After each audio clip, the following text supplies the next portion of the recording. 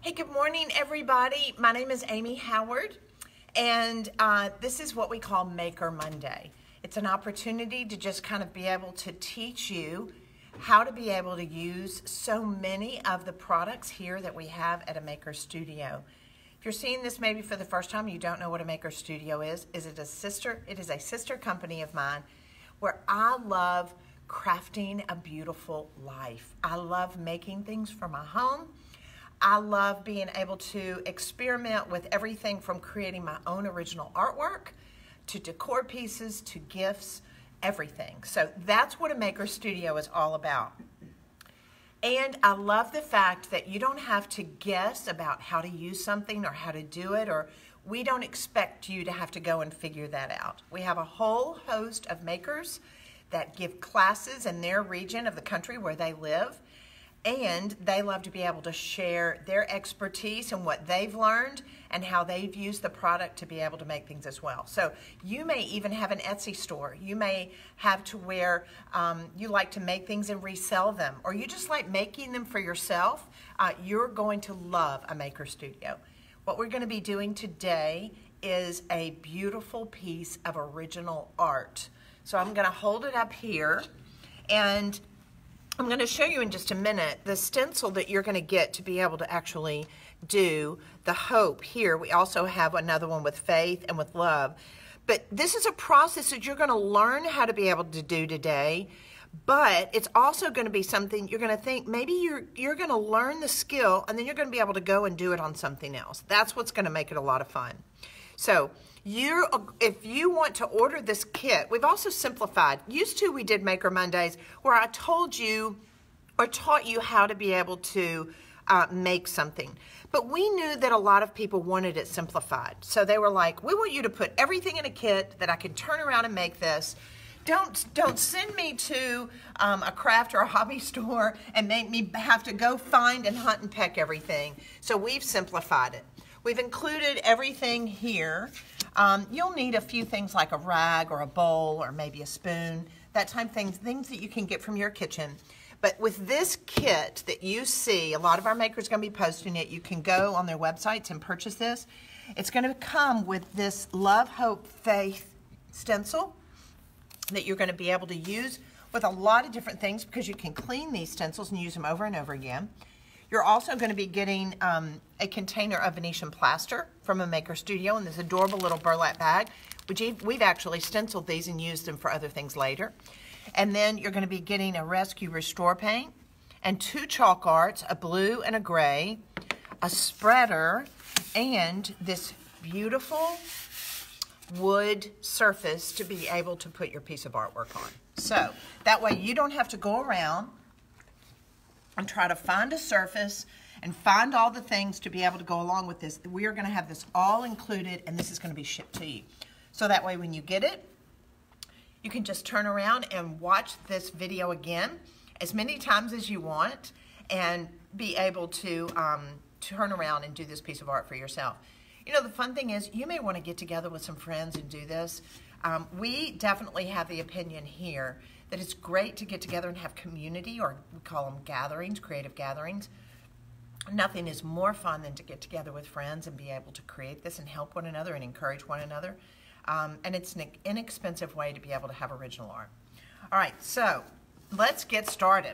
So I'm going to put some of my things aside, and the first thing I'm going to do is I'm going to take my board like this, and I'm going to be able to work on it. Now, the first thing you're going to need is you're going to need your plaster.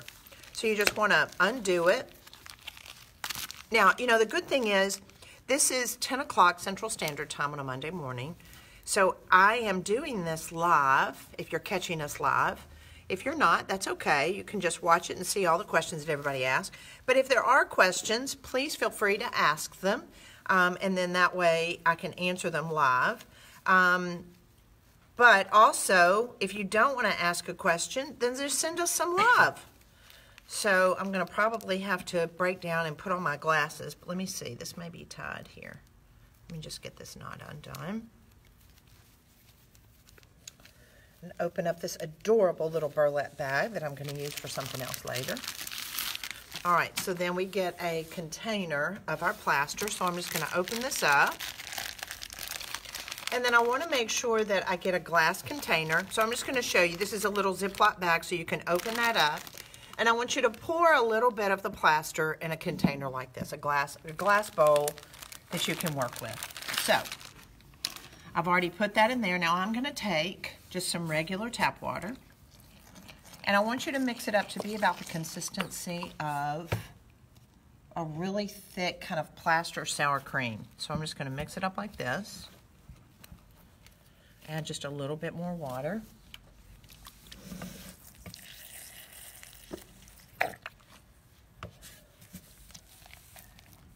And then continue to mix this up. It's nicer to add less water in the beginning so that way you can like the consistency of it, and then it's nice and thick. You do want to make sure that you stir it up really good. I'll be honest with you, we mixed this up earlier so that way it was nice and smooth. So that way you can kind of see the consistency of it as far as knocking that down. So it's a little bit thicker than sour cream. Warm or cold water? I like working with warm water because it does make it blend a little bit easier, and that way I don't have the little pellets in it. So you do want to make sure you stir it. This will last you forever. So the thing is, you want to just make sure you put it in a Tupperware container and with a lid on it where it's airtight. If you want to put a little saran wrap on top of it, you can do that. So then I'm going to take my board that's just raw like this, and I'm going to take a little bit of my plaster that I've mixed, and I'm going to put it on this spreader that I want to wash this. I want to make sure I take care of this because this is a great tool. I can use it with my stencils as well, with chalk art.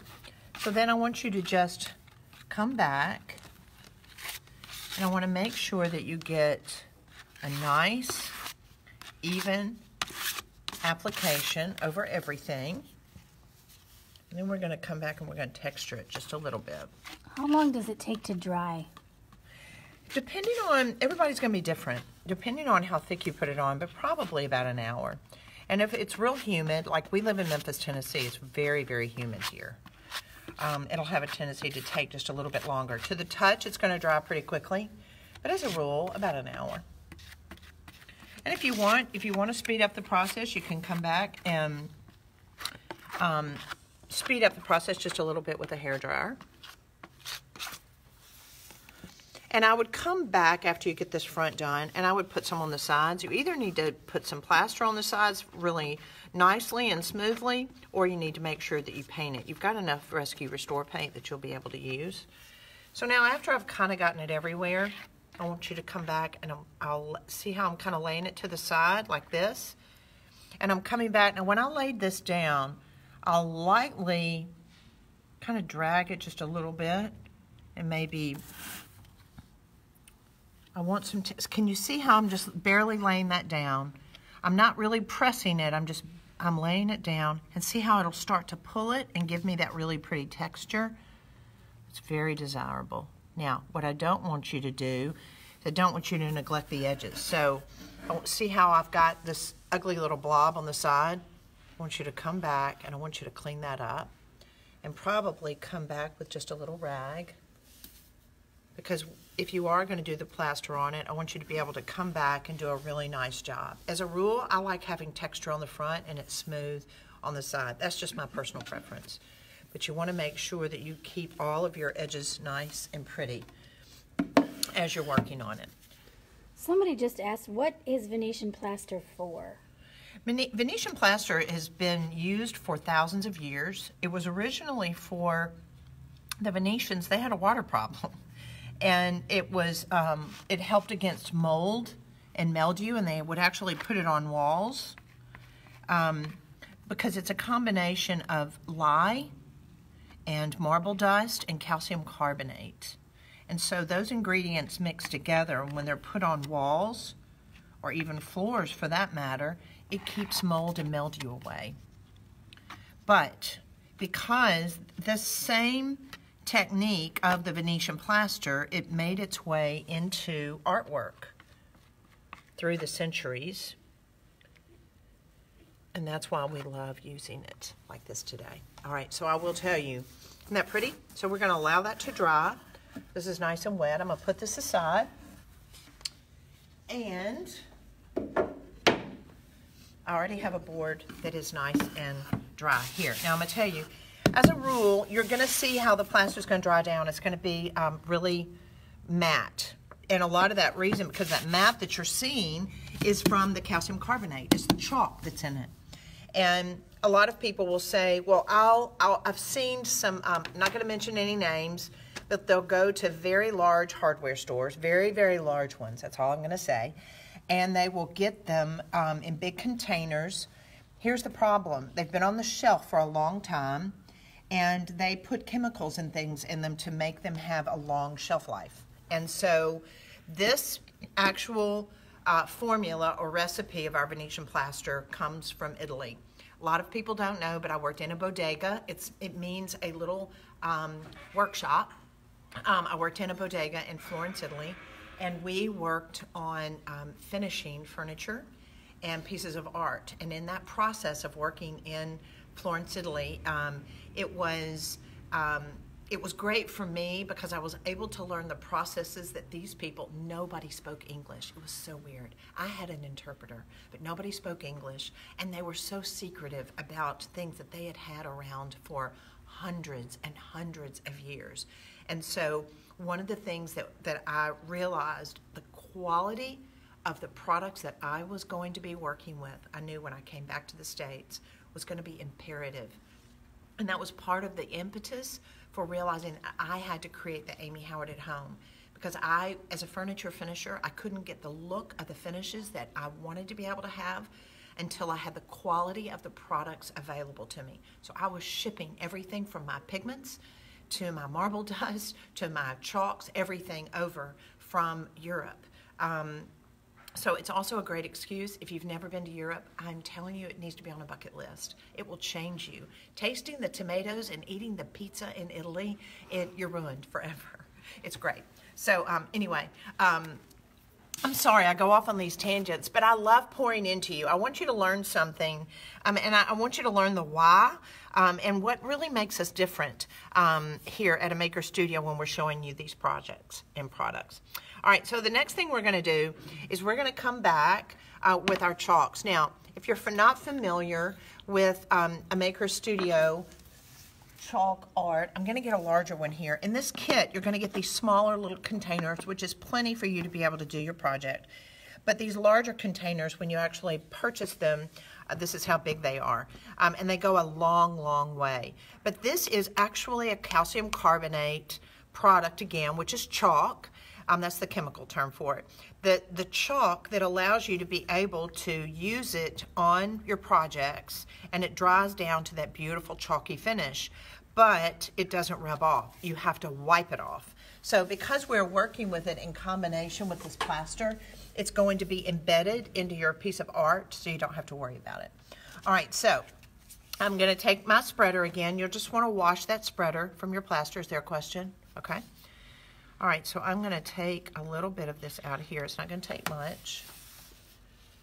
And I'm going to spread it. Now, you're going to notice I usually don't work with gloves because I'm a messy artist. I like a clean house, but I'm a messy artist because I just like getting into what I'm doing. Now, I'm going to tell you, this is completely dry. I'm going to mist it just a little bit. Plaster likes water. Plaster likes soap. So that way, if you work on it and it's completely dry, you can come back and mist it. But if it's a little damp, not wet, but if it's a little damp, that's okay too. All right, so these little misters, see how it's just a fine mist? A lot of times you've used it on hairspray. I hope I'm not boring y'all. I know this takes a long time, but this is an art lesson. I'm teaching you how to make original art. I just have this thing about having too much fake art in our house. I just want you to be able to make things that you can be proud of. I'm just going to show you. Look at this. This is even a piece of art. You know, we have an incredible, incredible, incredible creative team here at a Maker Studio. And this is something that our creative team here has been working on. They've used a combination of our chalk art, our stamps, and this paper. So this is original art. How cute would that be in a nursery, a child's room? I just think it's adorable. All right. So I've got this to where it's misted just a little bit. It's a little damp. It allows me to be able to come back and put this chalk art on it. All right, so I'm gonna do it just kind of here and there, a little bit like this.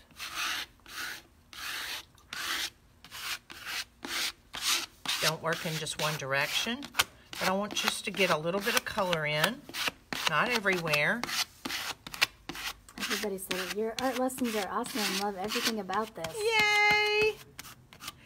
Because you're creatives. Because we creatives we have a love for making things with our hands. And that makes life more enjoyable. But there's nothing more frustrating than going into some place and trying to buy supplies and not knowing what to do with them. So that's why this is so fun. And it allows you to be able to see the versatility as well. All right, so notice how all these products are made to go with one another. They're married. I'm never going to show you how to use a product that's not going to marry with it, whether it's through the finish, whether it's through the chemical composition or the way it's done. But see, it's drying down to a flat matte finish. You can't come in and use another product besides this and expect to get the same result. I am just telling you, trying to save you a lot of trouble in that respect, but you have to be able to use the chalk art. It's absorbing down into the plaster. It's drying to that beautiful matte finish. Now I'm going to come back and I'm just going to take a little bit of plaster again. You're going to have to just wash that little spreader off that you've got. And I want you to come back. They actually have just a little bit too much. So now I want you to see, here's the result. This isn't the end result, but see how it's been layered? So I want you to think of double and triple Oreo cookies. So this color is like the Oreo center. The center, that gooey, yummy part of the Oreo cookie. So we've got the outside, we're going to lay a color, and now we're going to come back and we're going to layer on top of it again. So I'm going to take this plaster because I only want a little bit of that color showing through. Look how I'm dragging it. Can you see that? Look how I'm dragging that. I'm covering it up. I'm getting a little bit of texture. Look at that. You with me? Watch how I'm going to turn this over. And I'm just layering it and giving texture. My gosh, I'm loving this already. All right, now I'm going to come back and I'm going to add just a little bit more. Is everybody with me? All right.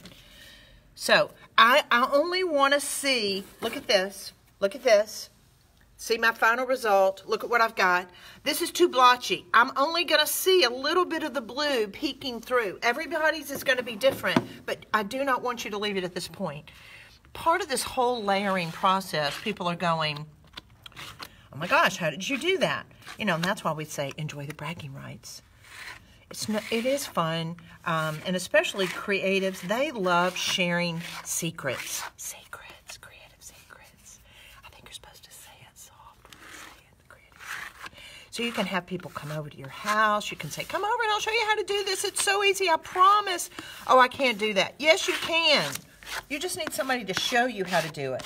This is more about oval eye track. This is about composition. I'm going to come back through and set this back just a little bit more. It is going to dry lighter. Now here's the other caveat. As you're seeing this color in here, blue, it's going to dry a lot lighter. It's not going to be that dark. All right, so I'm going to get a little bit more texture. Are there any questions? Is everybody everybody's just excited sending to me try love? it. Instagram over here. Is Instagram quiet? It's Monday morning. They're just saying how much they love it and how they can't wait to do this project. And your videos are great. Thanks, guys. All right. So in reality, I really need to be able to hit this with a hairdryer, but I don't have a hairdryer here and I can't talk to you. So I'm going to add just another color. Look how little I used of that. Do you see why? This goes so far. I'm going to put the top on that, and that's going to go into one of my little containers that I keep all of my, I call it my DIY pantry. And then I'm going to take a gray color right here. I'm going to load up just a little bit on my spreader again. I'm going to put the lid back on it. These will dry out if you leave the tops off. So let's say you've used it with a while, especially maybe a larger container. Put just a little bit of water in it and stir it up, and it's good as new again. All right, so I'm just going to take a little bit of this. I'm going to spread it out. And I'm basically going to do the same thing again. Just the same thing I did as the blue before. all right? So I'm gonna come back, just a little here and there. Now this is a really dark color, so don't go crazy, but understand when it dries down, it's gonna be much, much lighter. I'm gonna show you, look at this. See how much lighter, see how dark this is? That's what it looks like when it dries down. So you just need to know that in relationship to what you're working on, but also I don't want you to go crazy, and I want you to be able to blend it. See how I'll just kind of drag that just a little bit? These dark colors are gonna be a lot more pronounced, and I want you to be really careful with that, even though it's gonna dry down a lot lighter. All right.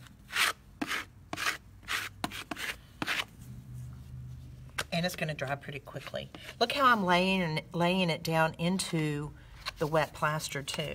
Now, we talk about oval eye track a lot, and that is, let me tell you what that means for just a second. So, when I look at the upper left-hand corner, and you're upside down, but when I look at the upper left-hand corner, I want to be able to have something where my eye is going to go over to the right, down to the bottom, and then back up to the left again. That's called oval eye track. You don't want anything when you look at it to stand out. Like right now, this is standing out pretty strongly, and this is standing out pretty strongly. I need to probably come down here without making it look like a clock that I've got 12, 3, 6, and 9. I'm just going to barely bring some color here, but I don't want it to be everywhere. A little bit of negative space is really powerful. All right, so now I'm going to come back. This is the double Oreo cookie, so we got to have the top again, so I'm going to come back. Now, you've got another option. You've got some beautiful Rescue Restore paint here. This is in a color called Gathered. And I'm going to put just a little bit of this on my spreader. Spreader's working hard today. Look at that color, isn't it yummy? Yes, you need to paint a piece of furniture in Gathered. It's great with gray too. So I'm just going to come and I'm going to mix it in just a little bit. It's going to be a little bit more solid. Look at that. Can you see it? Tamara said, this makes my heart dance. Ah, Tamara, we're soul sisters. Other thing is I would like for this to dry for just a minute. I don't want you to get a mushy mess going on. I really would like for this to dry for just a minute. But that way you can just start blending it. Now, do you start to see this blue? How that's real subtle under there?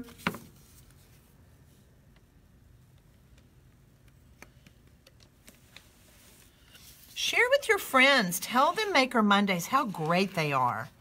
Share them. We need to be sharing this with the world to where they can make it more beautiful too. Are you starting to see that? Are you starting to see? Look at that blue. So that way that tiny little peaking of blue was pretty predominant before. And now we're covering it up. Suzanne's just said, hello from the UK. Just want to wish you were here. Hey, Suzanne. I love the UK. I will tell you, the first time that I went to Kensington, I came back and I painted every door in my house black.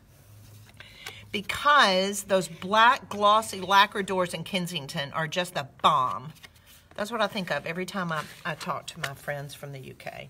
All right, so I'm just going to continue with this. And then I'll come back. You'll notice I'm leaving some negative space. Negative space is powerful, guys. Don't cover up everything. You need that white plaster, that original application kind of showing through. All right, so this all is going to dry down. And let me show you. It's going to dry down to this yumminess. Yum, yum, yumminess. All right. So see how subtle our colors are? See how I came back again, even after I put some of the Rescue Restore paint on, with a little bit of plaster. Main thing is allow tack time to happen. Don't just keep blending and blending. You've got to let it dry in between. That way, if it dries too much and you want to be able to blend it, you can add a little bit of water with your mister. So, last but definitely not least, I want to come back, and while this is pretty, what can have even more impact is having words on it. So this is the stencil that's going to come with this kit. I'm just going to tell you, this kit is a deal. It is a deal, guys. I don't know where you can go and spend $40-something and get all these supplies to be able to make a beautiful piece of original art. This would make a great gift for somebody. If you have somebody that's creative, their birthday's coming up, send this to them. All right, so I'm going to cut this in half. So see this line?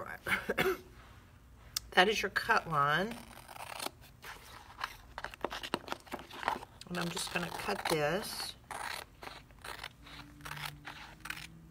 So I can use these stencils with rescue. Sorry, my phone. They're using my phone and somebody's calling me. Somebody needs to know I'm doing Maker Monday. It's very important. All right. I love it. Thank y'all for indulging me. I love teaching. I love teaching and letting you know that helping your world be a little bit more creative. All right, so I'm just going to place it. Usually when you're placing your words, don't ever place them in the center. You want to usually place them probably down 2/3 the lower, because I'm right-handed, lower right-hand side, because our eye will gravitate towards it, but also you need to look at the composition of the piece. See how this is a little heavier on this side with the plaster? Placing it in this lower right-hand corner or quadrant is going to be more desirable. So if you put it into 4s, you're going to see this is the lower quadrant. Somebody asked if plaster comes in the kit. Plaster comes in the kit. Yes. Everything comes in the kit for you to be able to do this. You don't have to go someplace and try to figure it all out on your own. That's what's so great about these kits.